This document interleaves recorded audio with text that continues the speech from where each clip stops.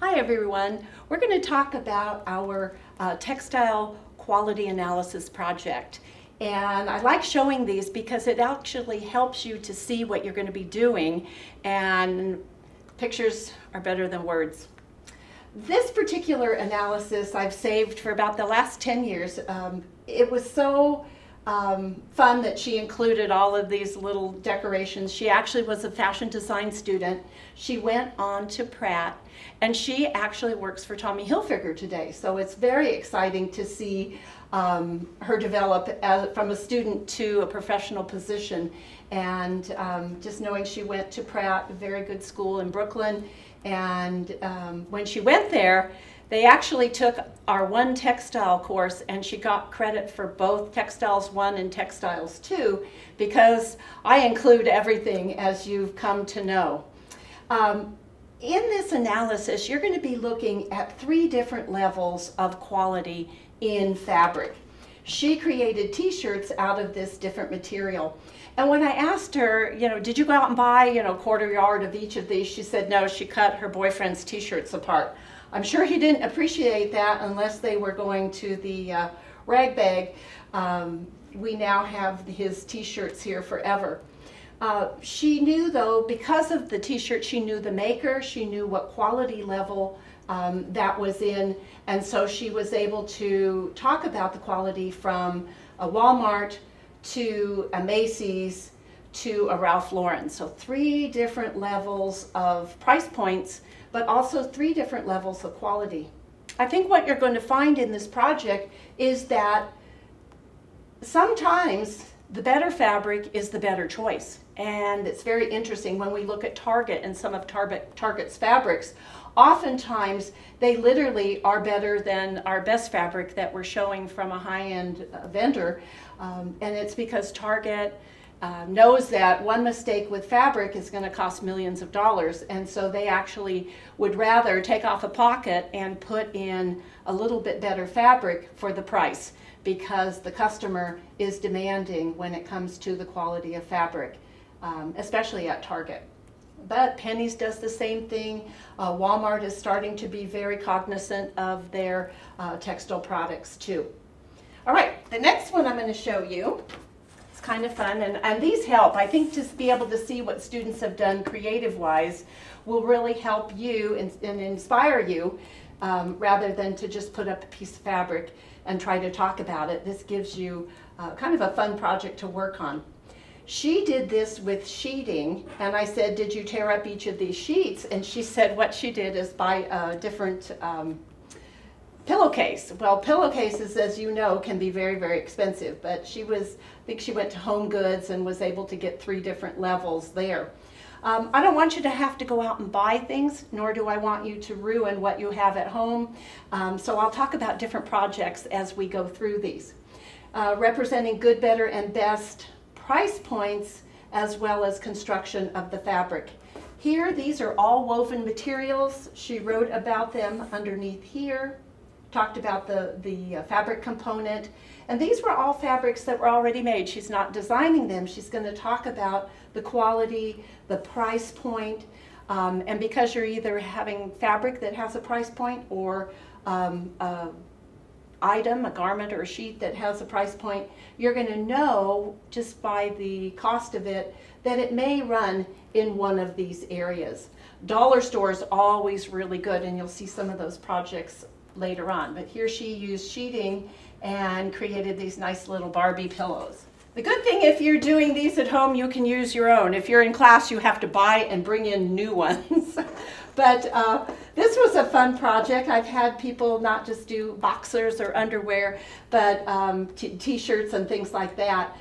This student happened to leave it, and it's been a good example for us. Information carried here, you can put all of that on separate. You can do good, better, and best on separate frames within your PowerPoint. But you can see here that she talked about not the construction of how this is made, but the fabric itself, because you can see they each have different types of elastic and waistbanding put on, but we weren't talking about that. What we're talking about is the quality of the fabric itself, from one that's more expensive to the least expensive. and really talking about the way these are knitted, the weight of it, and just even by hand it's inspection. So that is something that you can do with any garment that you have at home.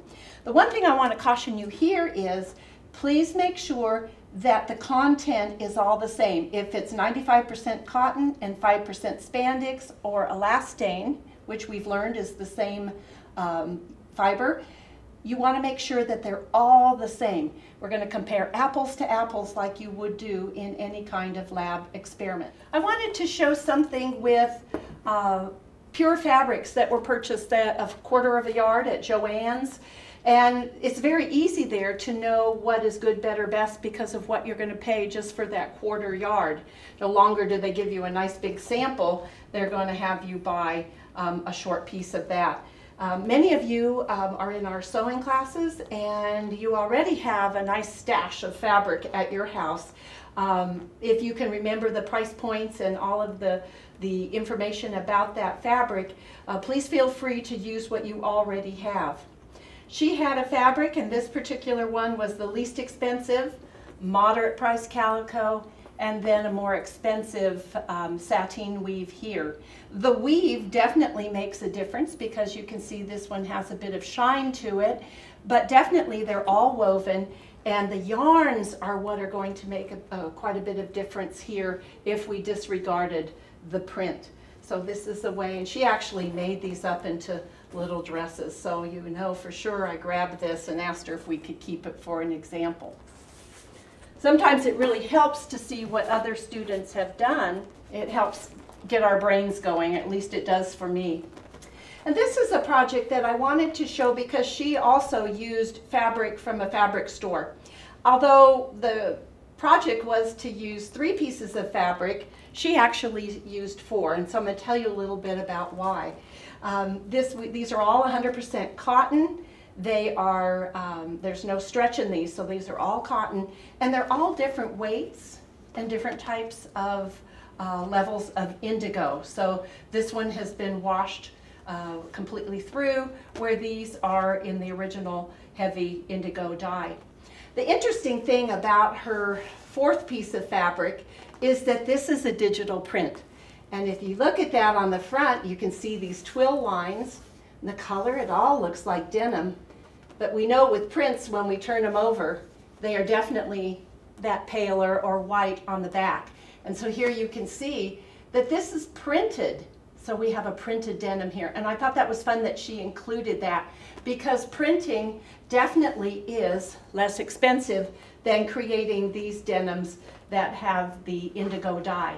So this is something that was very inexpensive and probably not desirable for us that love denim, blue denim jeans because it is a very lightweight cotton, but it gives you the example of how print differs from these that are actually a twill weave of indigo with the white weft yarns. Last but not least, and it's in keeping with our fall, we've got a Halloween item here. These are actually toweling.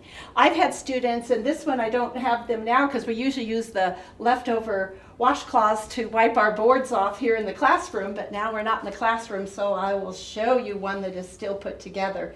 These were taken from different types of towels, all 100% cotton.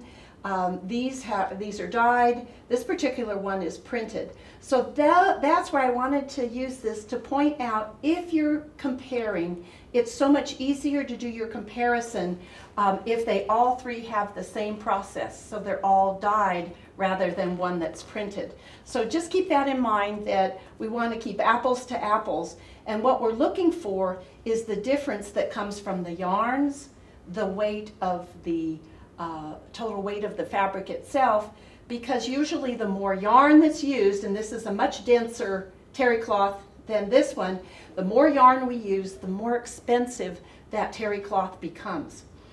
Printing in some cases can be less expensive than the dyeing, and also with printing sometimes you lose a lot of absorbency. So when you're comparing, compare all 3 printed towels or all 3 that are dyed in different levels.